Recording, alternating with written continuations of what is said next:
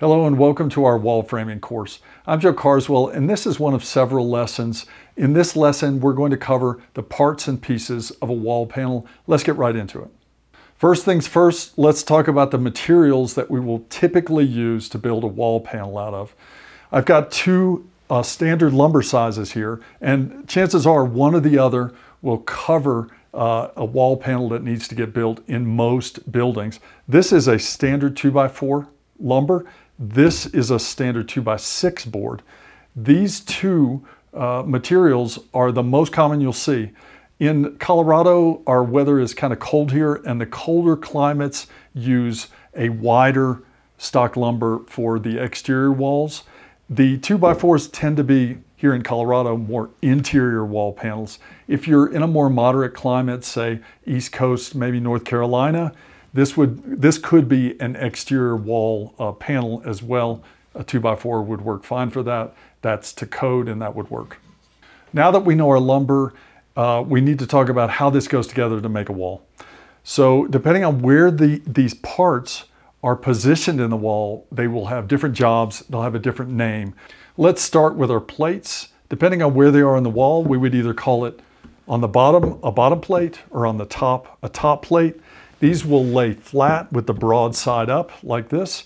And our plates are really important in the wall. They need to be straight. They define the line or the shape of the wall. If this plate is curved, the wall will be curved. So we want nice straight plates. They will hold all of our other parts in place. So we have our bottom plate, we have our top plate. What happens in between? You guessed it, we need some vertical pieces in here. All of these vertical parts will be called studs. Our first stud to talk about will be an end stud. End studs happen at the end of the plate. That would be on this side and then on this side. That covers those two. We also have a bunch of parts in the middle. These will be called common studs. So all of our common studs will happen inside of our end studs. And I really don't have enough room to show this to you here, but I do have a model that'll help explain this. So here I have a model that is scaled to 25% of actual size. Now we see what is, if we were to have this at actual size, this would be 16 feet long. So all of my parts are showing up right here. Quick review, I have my bottom plate we talked about. I have my top plate here, and then I have my two end studs on either end here. All of these become my common studs. Now you can see in this model that my common studs are happening on very regular intervals within this wall panel. That's a very important part of framing. It happens not only in walls, but other aspects of framing as well.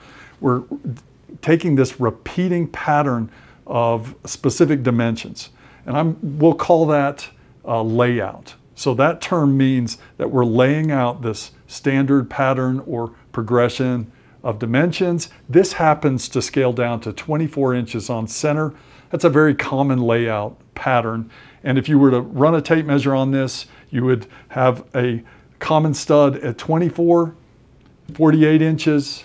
We have another one at 6 feet, 8 feet, 10 feet, 12, 14, all the way down to 16. That is our 24 on center. You might see a wall laid out at 16 on center. That would give me every 16 inches, we would center one of these common studs.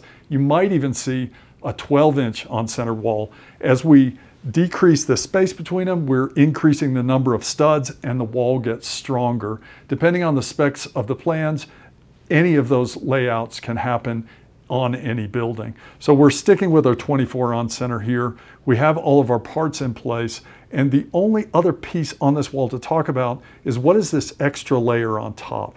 So what I have on top here is a double layer top plate. We'll call that a double top plate. What this does for us, especially on exterior walls, is effectively we're doubling the strength of the weight bearing of this particular member. We have weight bearing on the top of this wall. It's transferred to this top plate and down through these vertical parts, or our studs, down to our bottom plate. And we're doubling up on these so that we can double the strength of them. Also, we're doubling this so that we have better fastening surface. If you think about a 16D nail, that's 3.5 inches long. one 2x up here is just not going to cut it to fasten any materials, which that would be a floor or a roof on top. So we need that extra material. The other thing our double top lay does for us is when we have more than one wall panel and we need to connect them, this process of 2 layers can help us connect this in corners and T's and other situations when we're building. Hi, sorry for the interruption. I had a quick message for you.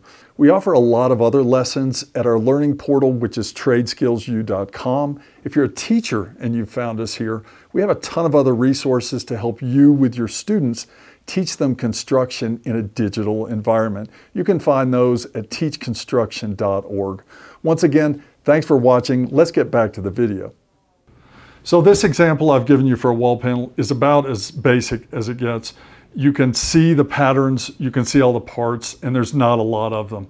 In real life, it's very rare that you have a solid continuous wall like this with no openings. We like our openings, whether that's for doors or windows, and it happens a lot in a building. So what do we do to make this wall panel have openings like doors and windows? This concept is that we're punching a hole in the wall. If you look at the presentation, we've removed some common studs. If we were to add weight to this wall from above right now, this wall would collapse. We have some very large spans or openings in there that are unsupported. What our rough opening does is allows us to cut or punch that hole in this wall panel, but still carry that weight from above effectively down to the rough opening and around it down to the bottom plate. One of your first parts to mention would be your king studs. These will be at either side of your rough opening. These are your last full studs. They will carry from your bottom plate to your top plate. They're basically the same length as your end studs and your common studs. We call them kings because they're associated with this rough opening. Our next part is our header. Headers are horizontal, and think of them like a bridge. This will take any weight above it and then carry it to the outside parts around the rough opening. Just like a bridge would do, it's going to span, and it will span the width of this rough opening. These headers can be made out of various materials, either stock lumber, they can be made out of stranded lumber, they can be made out of laminated lumber, but they're specifically designed to handle a certain amount of weight depending on the span and the bearing from above, and they also need to be supported as well. So your jack studs come in at this point. These are parts that will fit from the bottom plate up to the underside of that header. You'll notice a jack stud on either side of the header, and they carry all the way down to the bottom plate. You'll also notice that your jack studs will define the outside edges of your rough opening. So we have some more parts to talk about, and I have another model that'll help explain this. Here is my same scaled model, but with our door and window openings added. To review really quickly, we have our last full studs, which we call king studs. These are related to our rough openings. We also have our header, which is at the top of the rough opening. We have a header for our window here.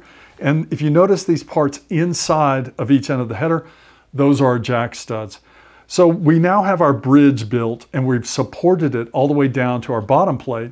But now we need to carry whatever weight is on this area right in between our king studs. We need to carry that down to our header. We're going to do that with cripple studs. Cripple studs are partial studs that will travel from our top plate down to our header. It's going to be put at the same place that our common studs would be placed, whether that's 24 on center, 16 on center, whatever, 12 on center, and they're going to carry that weight down evenly. So they bear on our header. This weight comes down, it travels through our header to the outside, travels down our jack studs, down to our bottom plate, and carries all the way down to the ground. You might notice that on our door rough opening, we have 2 cripples, and on our window rough opening, I only have 1. That's because that's how our layout works on this wall. Here's my first, or my common stud. The next 24 inches becomes my cripple. Next 24 is a cripple. I have a full common stud here. I also have another common stud here. When I hit my window, I only have 1 cripple between this span, so that's the only piece that I put in. So this layout that look so confusing can become very simple when you start measuring and finding that layout and how it relates to the rough opening. So at this point in the rough opening process, our door and our window have gone together exactly the same. We've got 2 kings, 2 jacks, a header, and cripples. To finish out our window rough opening, we need some more parts. And this part down here, we're going to call it a sill. This defines the bottom of the rough opening. It'll support the window while it's being hung. It's not a structural part. It's always run horizontal, and it will define this lower end of our rough opening.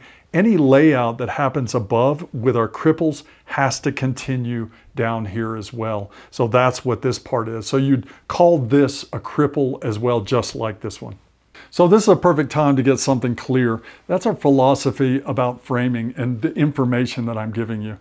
If you search this out online, if you go to a job site, you're going to see variations of framing that are different than what you're seeing here.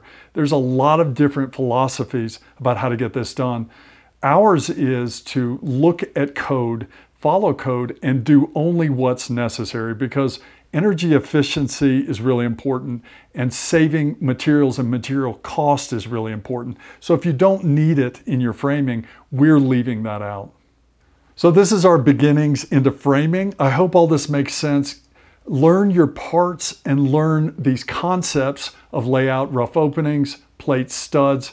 All of this will make more sense as we add the lessons in. Thanks for watching. I'll see you in the next one.